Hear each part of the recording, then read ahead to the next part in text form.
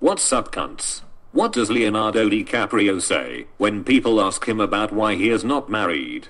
The following video shows that he is full of shit, but he does it in a smooth way to get the cunts off his back. Why marry one gold-digging cunt when he can fuck hundreds of young women whenever and wherever he wants without marriage or commitment? Just make sure to always use protection and leave no sperm behind. Leonardo DiCaprio reveals why he isn't married.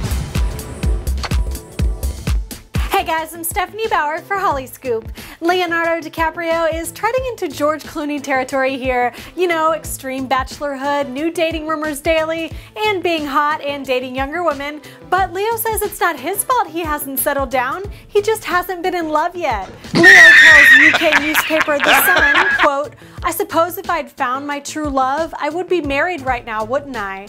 Ouch, that's kind of a diss to all his long-term girlfriends. Gotcha, bitch. However, he does tell us what kind of woman he likes. Not that we couldn't have guessed, it's clearly the leggy blonde type. His dating history includes Blake Lively, Bar Raffaele, Gisele Bündchen, and his current flame, Victoria's Secret model Erin Heatherton. He talked about his ideal woman, saying, quote, "Pretentious women really turn me off. Vindictive women do too. So do opportunistic women." Let's just make something clear. Leonardo DiCaprio will never ever get fucking married.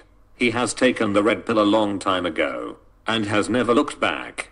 The only reason he avoids rejecting marriage directly is due to his career in cock-baiting other gold-digging cunts. I think what turns me on about a girl is what most men find attractive, which is something genuine about them. Leo boils it down to just wanting a girl that's a good person, but it also kind of seems like supermodel is a prerequisite.